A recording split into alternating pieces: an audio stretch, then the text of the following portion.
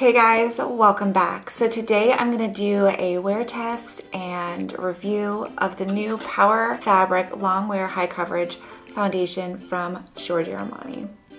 This is a truly first impressions because I have not seen any reviews. I googled it and the only thing that came up is the beauty professor. I'll put her link down below. That is how I matched myself. She just does the best job at swatching and comparing different foundations so you can find the right shade, and that's how I match myself to this. And what I read online is that it is like a very full coverage foundation. I'm a little bit apprehensive because none of his foundations have worked for me ever. Like, I'm probably the only person on earth that hates the luminous silk. I'm going to use the By Terry Elixir Day whatever to prime my skin and moisturize it. And this gives like such pretty coverage.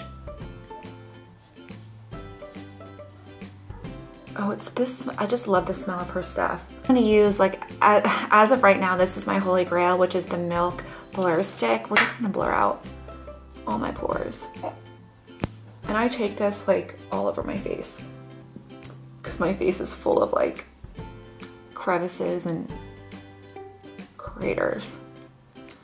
4.5 is my shade, and that's how I match myself on Rachel's website.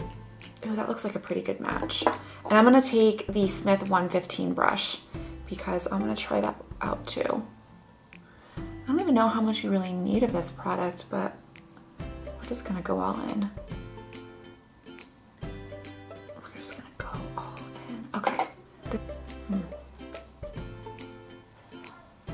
It smells like sunscreen, which I like that smell. I like the smell of that in my foundations. I don't know why.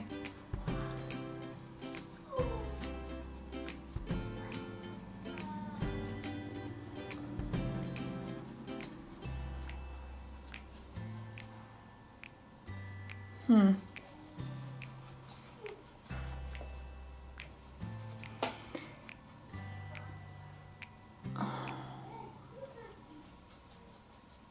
don't know about this. Damn it. I really wanted to like it. Okay, so this hair's bothering. So, I don't know if you'll be able to tell, but immediately when I blend this in, it's not blending very well.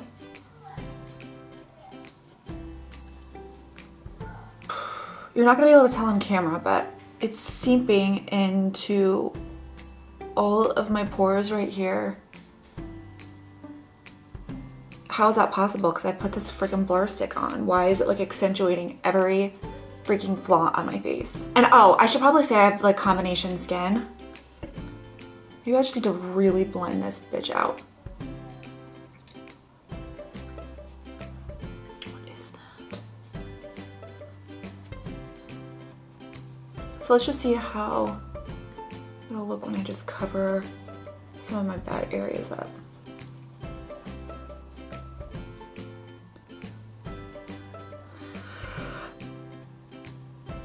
Maybe it needs a beauty blender because that sometimes makes a huge difference with like really full coverage foundations. Sometimes you just need to shear it out, but I wanted to try this brush, so maybe it was just like the wrong brush. I feel like this is just grabbing at all of my bad areas, and that's like my entire face. I don't know why I even bothered. I've had the worst luck with his foundations. I don't know why I thought this would be different. I'm gonna turn this down a little bit. I don't know. Can you guys see right there? It's like seeping into my pores. Let's go ahead and use this. I'm just going to put on the rest of my makeup.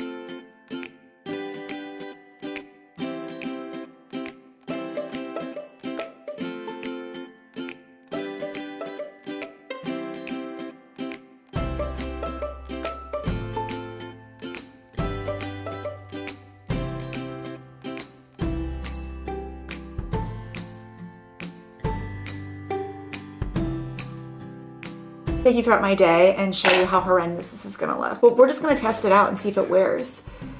Ugh.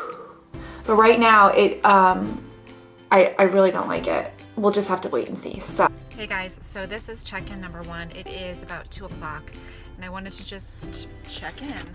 I'm actually at the nail salon. I'm gonna meet my sister and this parking lot is like atrocious. They have like 6 spaces.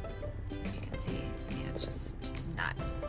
I mean, there's a little bit of breakthrough around my T-zone. If you can see, I'm kind of shiny and this right here is breaking through, and that usually doesn't happen with other foundations.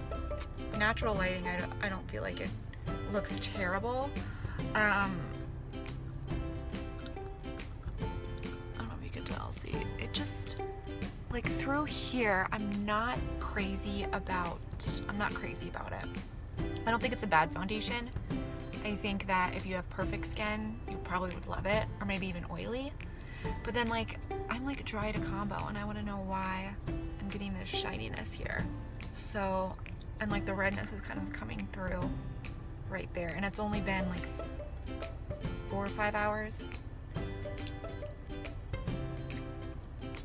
So this is the foundation and like different lighting. I don't know if you guys can tell, but it's just, I don't know. I don't know why I don't like it. It's just not my favorite. Meanwhile, I'm probably gonna do those, like that purple one. This one right here, I think that's what I'm gonna go with. I hate this foundation. Oh, I'm so bummed. It's just not, it's not like wowing me. Does that make sense? I feel like the redness around my nose that you can even see on camera, which is insane. Like, what the hell's up with that? And I'm trying to think what I did wrong when I applied it. Like maybe it was like application. Maybe I should have used a beauty blender. But it didn't seem very thick. Like it didn't seem like it was super thick like the Estee Lauder. It seemed like it would do well with a really good blending brush, is what I used was the Smith. And it immediately sank into my pores. This is the thing. So this LA Girl Pro Coverage HD is $10. And it has bomb effing ass coverage and it lasts all day. It's gorgeous. It doesn't settle into your pores. I mean, for as much time as it took me to blend, and I had to like edit it down, that should not be like this. Like if you had like perfect skin, maybe it would work for you. If you didn't have like enlarged pores, if you just had like no wrinkles, maybe this would work. Now I'm gonna do one more check-in, but I just feel like around here has just slipped off. I feel like it made this wear worse. So I feel like the breakthrough around the 4-hour mark made this just run down my face, and that's why I don't have any on. I don't have any left on me anymore. That's what she said. I will be back because my kids are about to get off the bus. And I'm looking in the monitor a lot. Sorry, that's so annoying. When people do that, like when I watch videos and they're constantly looking at themselves in the monitor, I'm like, edit that out. That's just like annoying. I don't know why. It just really annoys. It bugs me. In a few hours, I'll maybe check in like around 8 or 9, like when I start to take my makeup off. Don't think that this product is really worth it in my opinion. I don't know.